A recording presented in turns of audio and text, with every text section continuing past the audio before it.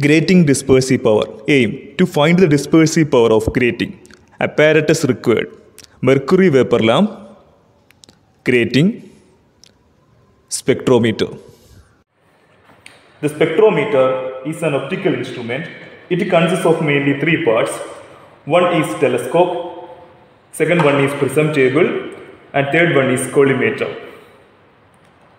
Telescope, through which we are going to observe the diffraction patterns. And second one is prism table. We can either put a prism or a diffraction grating in the prism table. This is the collimator. It collects light from the source and gives the parallel beam towards the prism table.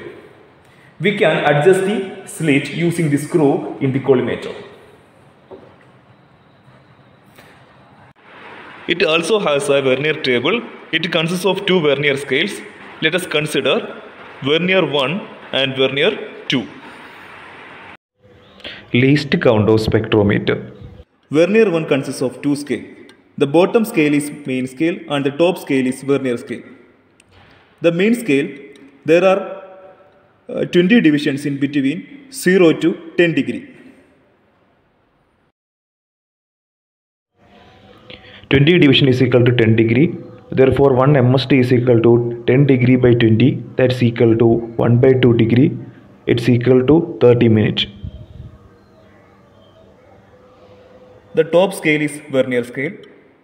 The total number of divisions in vernier scale is 60. Now we have one main scale division. 1 MST is equal to 30 minutes. Number of vernier scale divisions is 60. LC is equal to 1 main scale division by number of vernier scale divisions. That's equal to 30 minutes by 60. That's equal to half minute. Grating. A grating is an arrangement consisting of a large number of parallel slits of same width and separated by equal opaque spaces. In this, lines per inch is equal to 12,700. 1 inch is equal to 2.54 centimeter. Therefore, number of lines per centimeter is equal to 12,700 by 2.54. That's equal to 5,000 lines per centimeter.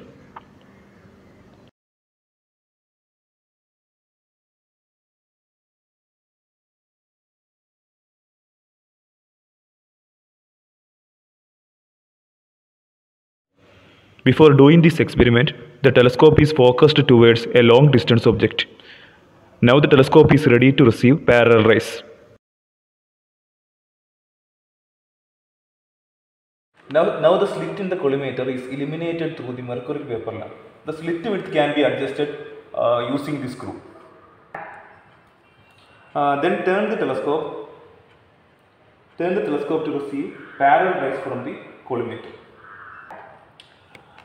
Then the slit is adjusted to coincide with the vertical crosswire of the telescope. Then the telescope is moved through 90 degree. In this position, the telescope and the collimator perpendicular to each other. The grating is mounted in the prism table. The prism table is rotated slowly.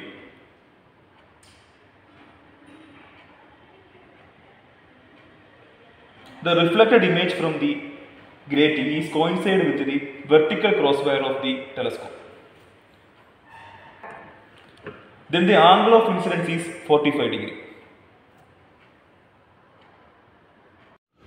We need to rotate it 45 degree. So the grating is normal to the incident light. Then turn the telescope.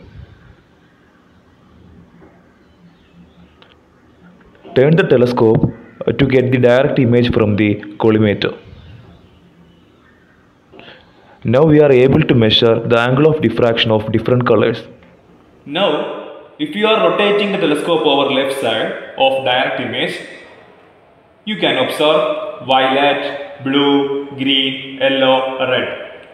Similarly, if you are rotating the telescope over the right side of the direct image, you can observe different colors like violet, blue, green, yellow, red.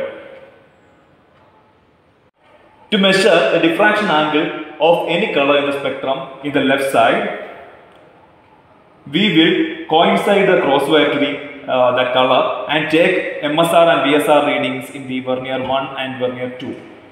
Similarly, we can measure the diffraction angle in the right side.